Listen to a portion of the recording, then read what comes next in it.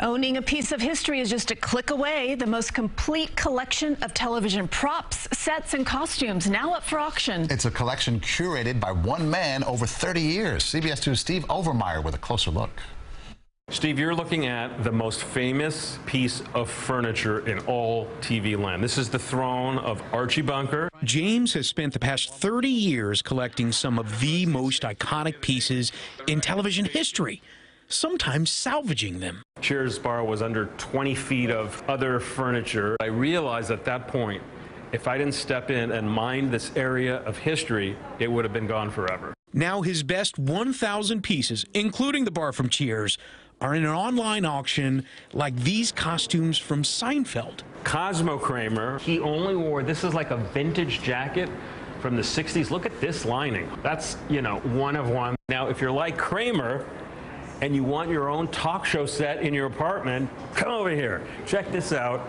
This is David Letterman's Late Night with David Letterman desk. TV shows have always played a pivotal role in shaping cultural history by reflecting our values. TV is so influential because it's not just telling history, it's our history. We grew up with these guys. They're like members of our extended family. You can bid on everything from Captain Kirk's uniform to Wonder Woman's metal cuffs. How about Spock's actual ears? That's Don Draper's tool set from his penthouse. Check this out.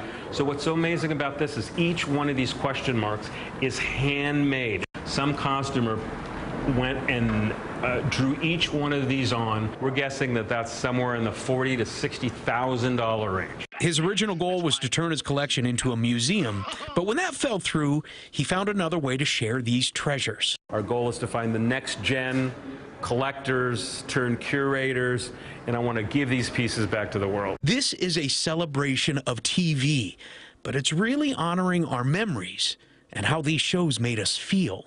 In Midtown Manhattan, Steve Overmyer, CBS 2 News. That's really cool. It is. There's a lot of treasures in there. Oh my gosh. You can bid on the Heritage Auctions website until June the 4th.